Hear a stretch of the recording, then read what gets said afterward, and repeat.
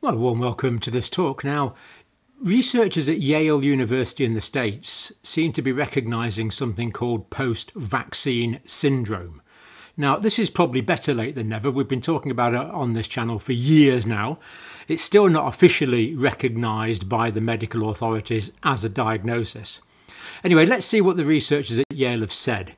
Now, I'm going to show you this. This is from a combination of this report here. Yale researchers recognise post-vaccination syndrome. That's not quite the title of the report, but that you can read it for yourself there. And this is the paper that it's based on: Immunological and Antigenic signatures associated with chronic illness after COVID-19 vaccination. And of course, as always, the links are there for your perusal. Check it out. Quite a complicated paper, actually, I must say. It took me quite a while to wade through it. And I've simplified it, hopefully without being simplistic. So let's dive straight into what it says, because there is quite a bit of new stuff here that we do need to know about, and that people need to know about, and that medical establishments need to know about, that doctors need to know about, so they can write it as a diagnosis so these patients could be properly recognised and properly treated. And I am expecting much more on this from the data that's going to be released by the new administration in the States as well. But let's look at what we know for now. Now, here we have chronic symptoms that develop a day or two after receiving COVID-19 vaccination. Now, we have talked to people on this channel who developed symptoms minutes, seconds after COVID-19 vaccination, but typically with 1 to 2 days is what they're saying. But then it can go on. Well, it's still going on now, so we don't know. This is like an indeterminate sentence for many of these people. So very rapid onset of a chronic, ongoing syndrome is what we are finding, consistent with what the Yale researchers are saying here. Can become more severe in the days that follow, so it can get worse. They can notice after a day or two, then it can become progressively worse over a few days. And they say post-vaccine syndrome, little understood, persistent conditions, remains unrecognised by the medical authorities, which of course is inexcusable, especially now as the Yale researchers give some clinical features. So if these are recognised by doctors and nurses, they should think of post-vaccination syndrome, post-COVID vaccination syndrome. 85% experienced excessive fatigue. Tingling and numbness, 80%. Exercise intolerance, 80%. Brain fog, 77.5%. Difficulty concentrating and focusing, trouble falling or staying asleep, neuropathy. And we can see here that these are all quite concerning, because these are largely nervous system related symptoms, whether it's the brain or the peripheral nervous system. And later the researchers do say they identify that the lipid nanoparticles from the vaccine can go through the blood-brain barrier. Now, normally if you've got an infection, it doesn't affect your brain directly, and most toxins don't get into the brain. Alcohol and cannabis are obvious exceptions because of their solubility profiles, but most things don't get into the brain. But these lipid nanoparticles do. They get into the brain, they get into the central nervous system, they get through the blood-brain barrier. That means they go into cells in the central nervous system. They'll hijack these cells in the central nervous system. They'll force them to make these spike proteins, and you'll get spike protein being presented on cells in the central nervous system that will then be recognised by the immune system. It's obvious, and it's not surprising that people get these symptoms, these neurological symptoms. Muscle aches as well, anxiety. Not surprising, but the anxiety can be pretty bad or appalling in some people. Tinnitus, ringing in the ears, burning sensations. Again, these are associated very often with peripheral neuropathy.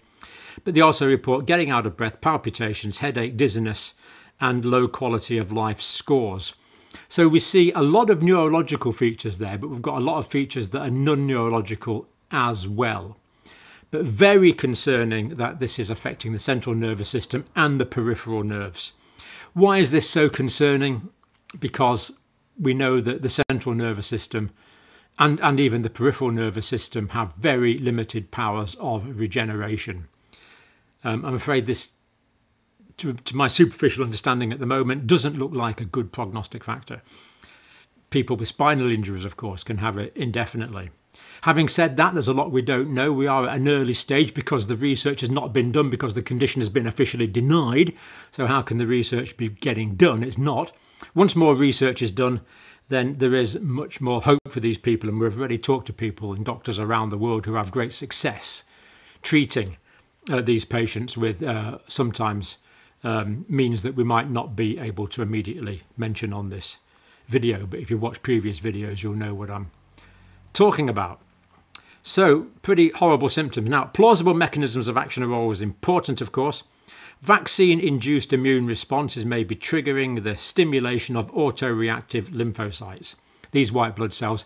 We're dealing with stimulation of the immune system resulting in autoimmunity. Abnormal stimulation of the immune system resulting in autoimmunity is what we are probably dealing with here. Unregulated stimulation of innate immunity could lead to chronic inflammation, obviously. Participants with post-vaccine syndrome had a distinct set of antibodies, so again an immunological thing, and a subset of non-classical monocytes has been shown to harbour S protein in patients with post-vaccine syndrome. Now, they don't go into the details about these monocytes. Monocytes are the big white blood, very big white blood cells. That they become very more predominant in chronic infections such as tuberculosis, for example. You can also find them in some, or the macrophages that the monocytes transform into, you can find in wounds. But the fact is that the spike protein is persisting, or the production of the spike protein seems to be persisting, and these monocytes are one possible area of that, although I suspect that there's other nervous system cells are still producing spike protein. Not that we know that definitively from this paper. Biodistribution studies on the mRNA lipid nanoparticle platforms indicate the ability to cross the blood-brain barrier, as we've said, and the local spike protein expression could result in neurocognitive symptoms. Neuro, brain, cognitive, mind, basically, triggering things like the brain fog and the anxiety potentially from that. So plausible mechanisms of action. So we've got correlations, we've got the history, we've got the fact that these syndromes start within minutes or seconds, or certainly within a day or two after the vaccination, that it can get worse for a while, and all these plausible mechanisms of action. The mainstream medical establishment can't keep ignoring this for much longer, or can they? Scientifically, I would say they can't, because the evidence is here. Bradford Hill will be well and truly satisfied. Compared to controls, post-vaccine syndrome had reduced circulating memory and effector CD4 T cells, and an increase in TNF-alpha and CD8 T cells. Let me just explain what my understanding of these is. So the CD4 cells, you've probably heard of those, because these are the helper cells. These help the body's natural immune mechanisms when you have an infection, because CD4 cells are affected in HIV, human immunodeficiency virus, resulting in acquired immune deficiency syndrome. So they're down. The TNF-alpha, that's the tissue necrosing factor alpha cytokine, is pro-inflammatory. It stimulates inflammation, and it's associated with chronic inflammation, and it's associated with ongoing autoimmune disease. And the CD8 lymphocytes, they are the cytotoxic cells that can actually kill virally infected cells. So they're high, indicating perhaps ongoing activity, damaging potentially cells in the body that are still expressing this spike protein. It does make sense. So more inflammatory markers, less helper T cells, more cytotoxic cells. Not a good combination for chronic inflammation, and this condition going on sadly for some years now already. Now, serological evidence further supports Epstein-Barr virus reactivation. So people with post-vaccine syndrome seem to have more reactivation of Epstein-Barr virus. Now, it's a nasty virus. It can cause something called infective mononucleosis. We've probably all been exposed to it, and it's probably dormant in who knows, the majority of the population. But if the immune system is suppressed, for example, by a lack of CD4 helper lymphocytes, then the Epstein-Barr virus thinks, goody goody gumdrops, I can proliferate again, and can cause reactivation of Epstein-Barr virus, which is not at all a good one to have. People with that can be very ill indeed.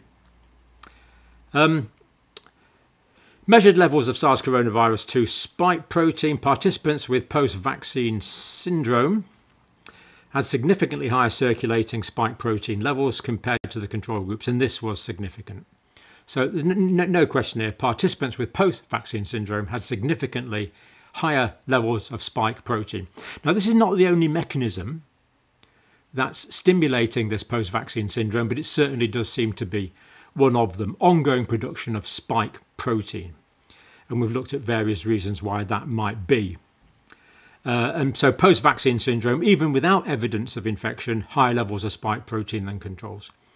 And detectable S1 spike protein was found in participants' plasma ranging from 26 to 709 days from the most recent known vaccination. So persistence there basically for 2 years. If we come back in another year's time, will we still find it? Could well. But at the moment, the count is up to over 709 days. Not good at all. One of the authors said that was surprising to find the spike protein in circulation at such a late point in time. Well, to be quite honest, to me it wasn't, because we've seen from treatments against the spike protein that can massively reduce the clinical features. So I wasn't too surprised at that, actually. Some post-vaccine syndrome patients didn't have much spike protein, so there's other mechanisms going on here like autoimmunity, tissue damage, Epstein-Barr virus reactivation, which, as we said, is infective mononucleosis. And with more research, we'll probably find there's many mechanisms of action, actually. Many probably will be related to spike protein, but then we'll have others that aren't. Spike protein ones could be affecting the nervous system, for example. Other things could be affecting the muscles. That is possible. More knowledge needed on that. So that comes from the Yale LISTEN study. LISTEN stands for Listen to Immune Symptom and Treatment Experiences Now. Okay, it's a bit of a stretch, but there you go. That's fine. And they had 42 patients who had the post-vaccine syndrome and 22 patients who didn't report anything. And one of the researchers said this: it's clear that some individuals are experiencing significant challenges after vaccination. Our responsibility of scientists and clinicians is to listen to their experiences, rigorously investigate the underlying cause, and seek ways to help, which of course we would completely agree with. So temporal correlations are there, plausible mechanisms of action are there, post-vaccine syndrome needs to be recognised by the wider medical community. Let me know what you think, but for now, thank you for watching.